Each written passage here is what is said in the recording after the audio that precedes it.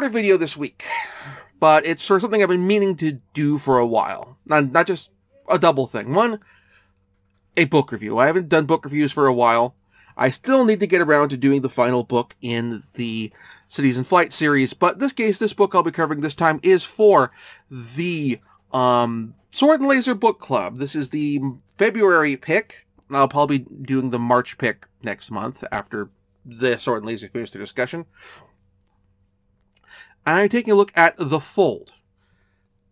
First off, a little background between me and Sword and Laser. I have been following the Sword and Laser podcast for a very long time, all the way going back to when they were a podcast done by Revision 3. There was actually a podcast before that, but I discovered them as they were a video show done by Revision 3. They had talk show elements. They had all sorts of other wonderful, fun stuff. And then I think it was like Star Revision 3, went on hiatus, started up again with Geek and Sundry, went on hiatus again with the video version, but that got me listening to the regular podcast. And so now, I'm getting eventually more and more peripheral in the community, and finally I got, okay, I want to actually commit to reading along with the book, with their book club. I had done it off and on in the past, or tried to. The last one I seriously tried was Tagana, which is a long time ago, years ago. But this year I figured, okay, I'm going to do it. Sort of my belated New Year's resolution, so to speak. And the book in question for this time was The Fold. And The Fold, I actually need to reopen the... The Fold is by Peter Clines, no relation to Ernest Cline, the Ready Player One guy. And it's probably the lightest book they have covered on the Sword and Laser podcast. I don't mean this in the sense of, short or, brevity, but, in the sense of tone. I can't even sense the tone. There's some heavy elements in the plot, but in terms of briskness is the way to put it. It's the closest I would describe to being a airport novel type of book. Not quite like dad fiction, as much as that description works, but it's a very brisk book. By way of explanation for what it's about, the premise of it is it follows a guy by the name of Mike Erickson. He's a high school teacher from Maine who has photographic memory. He, at a point in his past, decided, I really don't want to, I could read all the books and learn all the languages and know all the things, but I don't actually want that pressure in my life. I want to try to be, I want to try and be normal to a certain extent. And so he instead chose a path that led to becoming a teacher. And, honestly, for all the complaints to be leveled against this book and its protagonist, this isn't the one I have. This get brought up in the discussion of the Sword and Laser discussion group, but I don't have that problem with the guy who has photographic memory decides to be a high school teacher. It's well explained in the story as to why he did it, why he made this decision, and it makes complete and total sense. And then the story kind of quickly sides into techno-thriller territory where Mike has an old friend who works for DARPA, and who is disappointed by the fact that Mike has decided to let his talents languish by being just a mere high school teacher in Maine. Yes,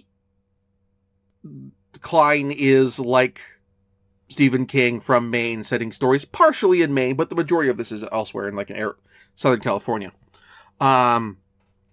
Mike's friend is working with DARPA and working on is in charge of supervising a research project. Well, not supervising, sponsoring is a better way of describing it. A research project that is for a team that's working on a teleportation portal.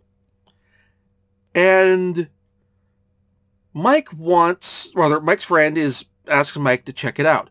Not because he thinks that they're being flaky and not producing results. Quite the opposite. They are producing results with great regularity, but they keep insisting their project is not ready for prime time.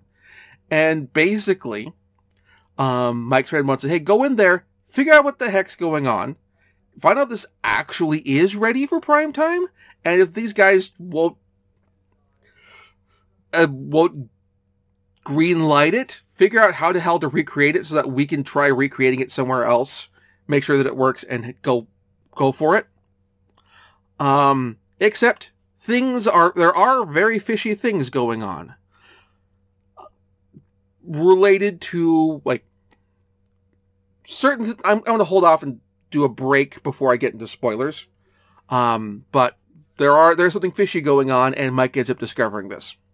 But it's not the things that either Mike was expecting or his boss is expecting. So in the non-spoiler punk review, we'll say this book moves fast, like very fast. Like if you were to adapt this book to the screen, you could probably easily get this down to like the 90-minute range without chopping out too much of the plot. Probably not even without chopping up the plot at all. This is fine. It doesn't give you a lot to dig into. What you do get is some very strong character work, which is important considering what the twist is. I'm going to get to that.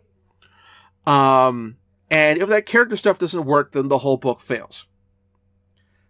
But outside from like maybe 1 or 2 rereads, it makes for a book that doesn't work, but like after subsequent rereads, it doesn't hold up as much.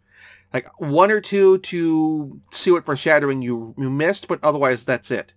I mean, that said, I checked the book out from the library, and that's probably the right way to go with it.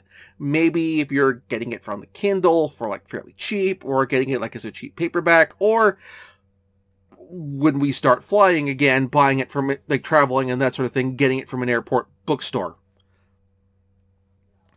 So, spoilers for The Fold from this point onward. Quick mention, if what I mentioned from the beginning catches your interest, the links to pick it up will be in the doobly-doo. They are affiliate links. Buying anything through them helps support the show. Spoilers. So, we get 2 twists in this book. Not 1, but 2. Twist number 1, which is actually set up fairly well and is really well foreshadowed over the course of the book, is that what's happening is that it is not the portals are not portals through space. They are also parallel universe portals. Is that basically the way the device is set up? Is that when you turn on one portal, it goes looking for another place that's running the same experiment or has the other portal set up at the same place at approximately the same time and connects with that one. And so when a person goes through the portal and comes out the other side, the person who comes out the other side in our universe is actually not our universe's version of that person. And it does a great job of setting up, like, borrowing a cue from that episode of Star Trek The Next Generation with the branching parallel universes that Worf keeps sliding through. I forget the name of the episode. But it takes a good job of taking a cue from that of, like, look, a lot of these universes, like, aren't that dramatic because they are basically, like, based on the idea of, like, in terms of very minor choices in our lives that don't necessarily have very massive repercussions. It doesn't take the tack for a lot of these parallel universes of doing the thing of you step on a butterfly and the dinosaurs suddenly show up. Like, they're not these massive chaos theory swaths. One of, like the hinted foreshadowing at the start of this is a person who has gone through the portal, comes back, goes home, and thinks his wife is not his wife, which to him it is accurate because it is not the him from this universe. But then the other hints that come into this is stuff like, hey, who ate the last donut? Who ate my donut? Or, what do you mean? I've always liked crawlers. Or, hey, somebody rearranged all the stuff in my office. What the hell? Things like, which are little minor things, which don't mean much in isolation and could easily be dismissed as, oh, somebody's being really anal and finicky, and particularly if you have pranksters in the office, can easily be dismissed as the actions of that prankster or what have you. Like I might say, we ate the last donut, it's like, in the sense of, I saved a donut, or like the person who came through saved the donut for later, whereas the person who went in is the person who ate all their share of the donuts, that sort of thing, in terms of the explanation. And that reveal comes much later in the story. That's like the second act reveal of the story. Like halfway point reveal of this twist, like the midpoint twist. And it's a really well executed twist. It pans out very well, very nicely done, works beautifully. And then there's the second twist, which comes at the third act, and that one is a little rough. It also kind of gets this into very close to, I guess what I describe as borrowing from the Laundry Files, Charles Stross Laundry Files, in terms of, oh, yeah, how we got this to work, we found this, like, 18th century book about this guy talking about demons traveling in between dimensions, and that are going to wipe out all humanity if they ever come to this world. And it's a bunch of nonsense, but he had a bunch of mathematical proofs involving the interdimensional travel stuff, and all those checked out. So we just plugged them into the software, and there we go, and the portal suddenly worked. Look, we were drunk at the time. Not kidding about the we were drunk at the time part. People don't do, like, highly advanced physics and poking holes in the laws of reality while drunk. Never goes well, as this book will make clear. But at which point, like, it goes into, like, a Case Nightmare Green from the Laundry Files scenario of, oh, wait, now all of a sudden Eldritch Abominations are in play, and all sorts of nasty nonsense is on the table, and, like, cripes. But also, like, it's also, like, becomes, like, slightly hokey and cliched here, because the level of tension isn't that high, and it's not a finished, like, this story tonally feels like it's closer to, like, the Repairman, like the first Repairman Jack novel, which has Lovecraftian elements to it, is part of the Adversary Files mythos thing, but ultimately it's a very hard-boiled, tough guy story, and so Jack's not going to end up in an insane asylum at the end of the first Repairman Jack novel. Same sort of thing here is, like, it's a cataclysmic, like, it's all sorts of Eldritch Abomination stuff are in play, ancient entities, which are unknowable forms that are beyond our scope of reality and who think in ways at oblique angles to our mortal minds and all this, that, and the other thing. But, like, ultimately it's a problem that's solved through the use of explosives, and some guns and that sort of thing. Like, these are definitely enemies where, you know, the Brigadier would be like, ah, Doctor, finally we have something that is not immune to bullets. How refreshing. That sort of thing.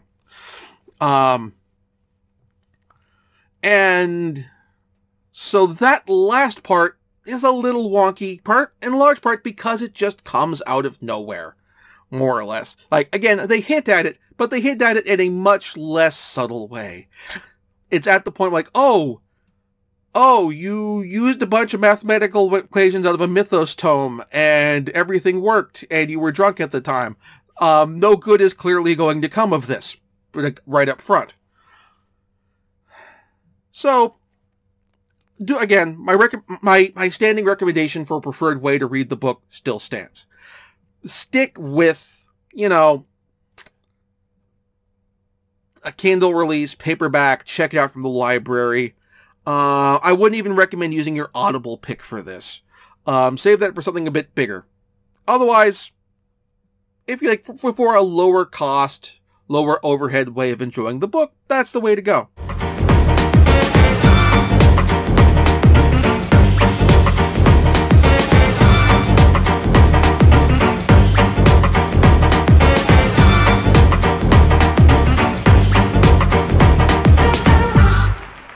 Thank you very much for watching. If you enjoyed the show, please like and subscribe. And also consider backing my Patreon. Patreon backers get episodes up to 1 week early of this show and any future Let's Plays. Also, please consider backing my Ko-fi. Toss me a few bucks, also helps support the show, and it's not a monthly obligation or anything like that.